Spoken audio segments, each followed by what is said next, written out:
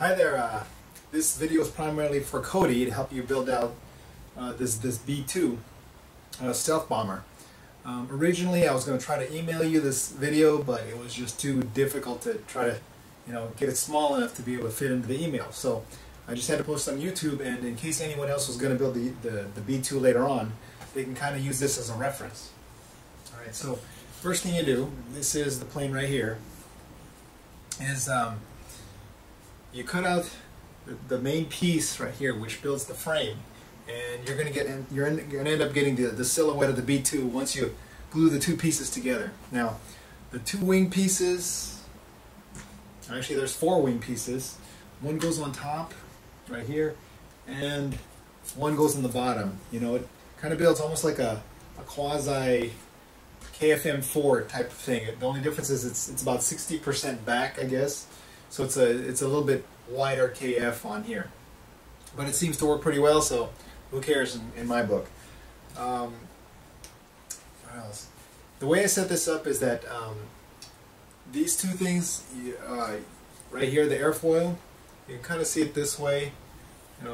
It's kind of a smooth edge right here. And what I did is I ended up beveling the inside of this thing on both sides. I taped the two pieces together, so essentially you're going to have a book. You're going to have a book with the two of them, and what happens is one side goes here and the book kind of goes on the other side right here. So this side I glued down first, and I used Gorilla Glue, and I seem to like that a little bit better than the epoxy so far, because it tends to spread out and expand, and it kind of just seeps out at the end over here, and I seem to be getting a better bond out of that than I did out of the epoxy. So once that's dried, I flip it over, put some glue on this side to fold the wing over down this way, tack it down, and put like a book on top of it, and put my toolbox on top of the book so it stays nice and flat. This piece over here, this little zigzag piece right here that's cut out, it's almost like a zaggy wing, and really that just kind of fits into here. Glue it into place, put a book on top of it, put the weight on top of the book, and just have that dry out. And there's one on both sides. You can see that I sort of ended up cutting it this way, and I cut it out just to fit the motor. Now, the difference is this one did not have a spar inside. My original version one did have a spar, and I kind of wish I put one in here now, because now I want to put a 4-cell into here and a bigger motor, and it just might be too much. It may end up folding the wing, so I wish I did, but I didn't. I could still sort of do that by slitting it right down in here and sort of sticking it in there and just kind of gluing on top and taping over it again. But you know me, I don't have a lot of time, so even every little bit of flying that I get out of this counts, besides waiting for glue to dry and try to modify it even more, because I'm pretty happy with the way this flies. This one actually flies upside down, so the first version did not fly upside down very well. Once you put this in, you can see the wingtips that you were mentioning, that question is about.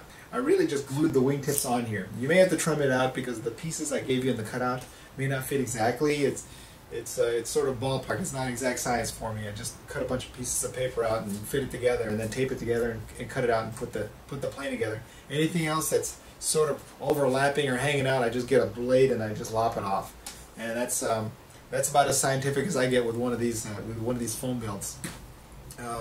I did suggest to pull the. I tend to peel the paper off of my foam because I like the way it shapes a little bit better. It's easy to curve, especially when you're building an airfoil like this. And you can see there's a little bit of a dihedral on here. So I don't know if you can see that, where it kind of comes up a little bit. And I think that's the reason why it's got that funky roll where it gets all funny like this. And the last plane I had that I had a ton of dihedral was my trainer, my slow stick. And it sort of rolled the same way this did. I think if you make it just nice and flat, you'd have a little bit more of an aerobatic plane that flies really good upside down, rolls really good, and flies really good right side up too. I just did it in case I wanted to put a camera on this thing later on. I wanted more of the stability, and I wasn't sure how stable this was going to be because my last one was not very stable, but this is quite predictable. So I feel a lot more comfortable the next time I do this. I just build it right. I just set this flat, completely flat. You'll notice the servos over here. I use an Airtronics, and my Airtronics has 150% throws that I can program into the servos.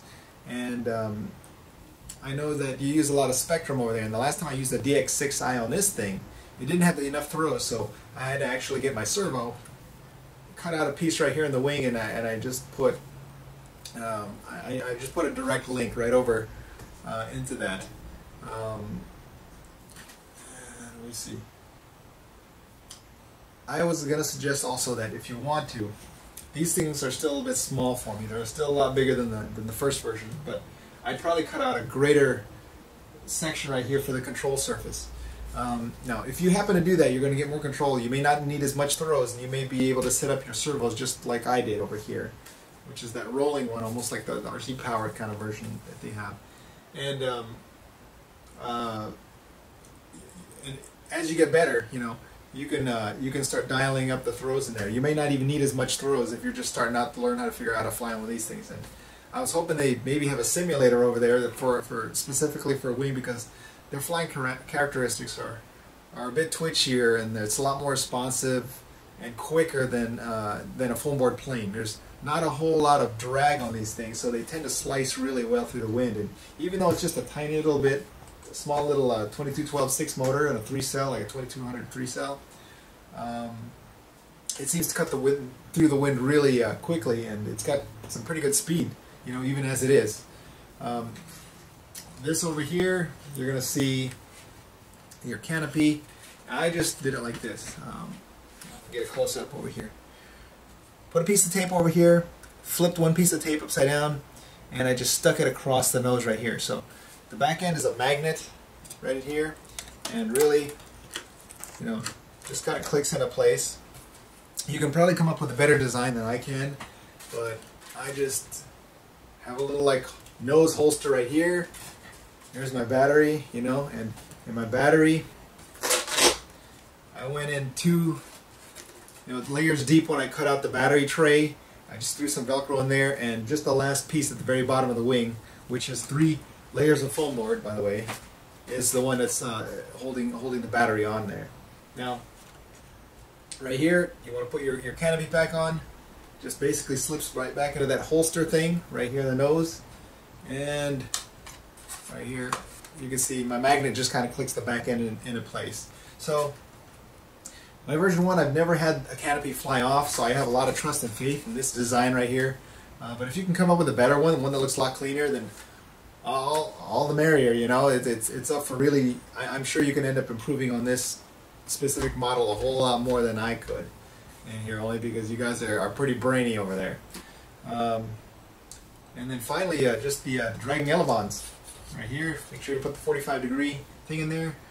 This one seems to fly a little better than my first one for some reason. I have no idea. The dragging elevons are about the same size, but it seems like it's a lot more steady with the yaw portion. The back end of my last plane tended to slip around for some reason, and I think it's because it was such a high profile in the nose. This one is as low as I can get. I barely squeezed a 3-cell into this canopy over here. You can see my air intakes over here are pretty low profile. My last ones were about 3 times higher than this, and I think there was a lot of nose drag that was pushing into the wind, and it caused the tail, to be a little bit lighter or have less drag than the nose. So, trick is the less drag you have in the nose, the more drag you have in the tail, the more steady it's going to fly, just like a dart once again. All right, if you've got any more questions, feel free to email me. Good luck, and I'm actually excited to see you build this plane and see it take off on the maiden. Hopefully it's not disastrous, because, like I said, it's tricky to find these the center of gravity of these things, and almost forgot, which is 3.5 inches from the nose. Right here, the stripe is my center of gravity. Okay, so as long as you follow that, when you're launching it, you just hold it right here, right where the center of gravity is. All right, you hold it right here, slightly in front of the center of gravity, and what I do is I just basically hand launch it and side toss it. Away it goes.